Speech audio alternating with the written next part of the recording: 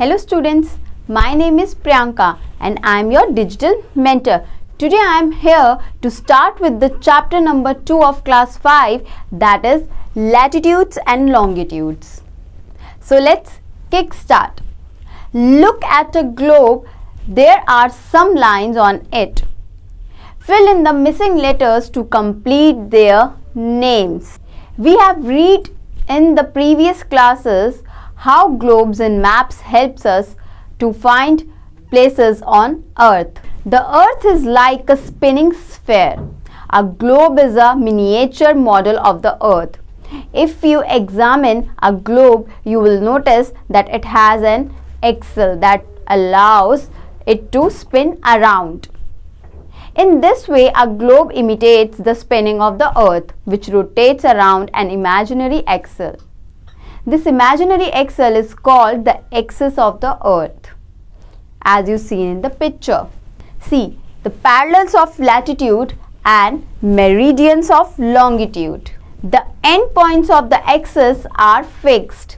These two endpoints can be used as starting points on the Earth or on the globe. These endpoints are named as the North Pole and the South Pole. Lines of latitude or parallels. The lines of latitude are parallel to each other. Hence, they are also called the parallels. The parallel are placed at equal distance and they neither touch nor cut each other. We have a circle around the Earth that runs exactly halfway between the North Pole and the South Pole. It is the largest parallel. It is called the equator. It divides the globe into two equal parts. The northern half is called the northern hemisphere and the southern half is called the southern hemisphere. Parallels are used to measure the distance or position of a place which lies north or south of the equator. This distance is called latitude. As we take the equator, the reference line, we say it is at 0 degree latitude. The North Pole is at 90 degree north latitude, 90 degree north. And the South Pole is 90 degree south latitude, that is 90 degree S.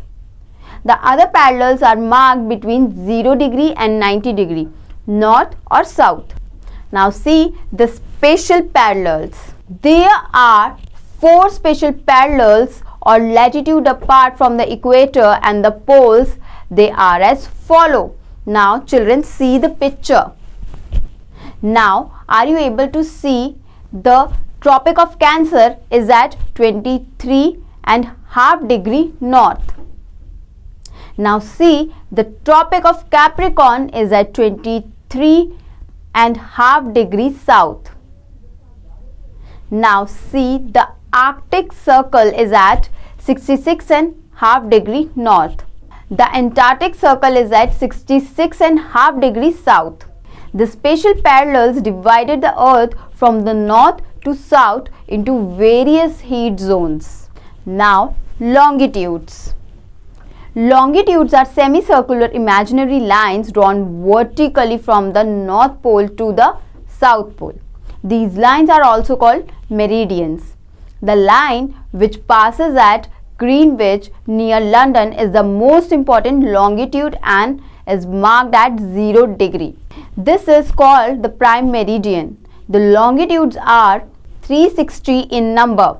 The lines of longitude appear vertical but are actually halves of great ellipse, closed curve of the same length. However, the distance between the longitudes is maximum at the equator, but it goes on decreasing towards the pole where it minimum. Longitudes are marked as 180 degree east and 180 degree west of the prime meridian. Locating places. The latitudes and longitudes cut each other at right angles and form a network of lines on the globe, which is called the grid. This grid helps us to locate places on the globe. To locate a place on the globe, we should know the values of latitude and longitude. The place at which the parallel of that latitude and the meridian of that longitude cross each other is the location of that place. Now see the time zones. What is time zones? The earth rotates once every 24 hours on its axis, and there are 360 degrees of longitude. Each hour of earth rotation represents 15 degrees of longitude. Fleming proposed that the globe be divided into 24 time zones, each 15 degrees of longitude in width. The earth is therefore divided into 24 time zones. Remember, throughout a time zone, the same standard time is used, though each time zone has a different standard time. Between two consecutive time zones, the difference in their standard time is always 1 hour. The time convention begins with Greenwich Mean Time located at the Greenwich Meridian. The time convention begins with Greenwich Mean Time located at the Greenwich Meridian. Time zones to the east of the Greenwich Meridians are later, and times to the west of the Greenwich Meridian are earlier. That is why a watch will show more hours in Italy than in Portugal at the same time. International Date Line. The international date lines is an imaginary line of longitude on the surface of the earth that runs from the North Pole to the South Pole. While measuring time along the 180-degree meridian, a particular problem arises. Suppose it's 9 a.m. Wednesday morning at Greenwich.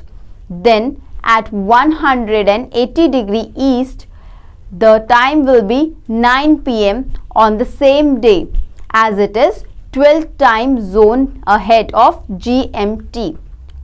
180 degree is equals to 15 degree into 12, and at 180 degree W, that is west, the time will be 9 p.m. on Tuesday evening, as it is 12 time zones behind GMT. But 180 degree and 180 degree west coincide. Therefore, if you cross this line from west to east, you repeat a day, and if you cross it from east to west, you stand to lose a day. To avoid such confusions, all the countries have fixed a boundary line called the International Date Line, which follows 180 degree meridian. Now it's time for tits and bits. So children, the time difference between either side of the International Date Line is not always exactly 24 hours because of local time zone variations. Now it's time for looking back. A globe is a miniature model of the earth. The lines of latitude are parallel to each other. The northern half of the earth is called the northern hemisphere, and the southern half is called the southern hemisphere. The spatial parallels divided the earth from north to south into various heat zones. Longitudes are imaginary lines drawn vertically from the North Pole to the South Pole. To locate a place on the globe, we should know the values of latitude and longitude which cross each other. The countries of the world have fixed boundary called the International Date Line. So children, it's time.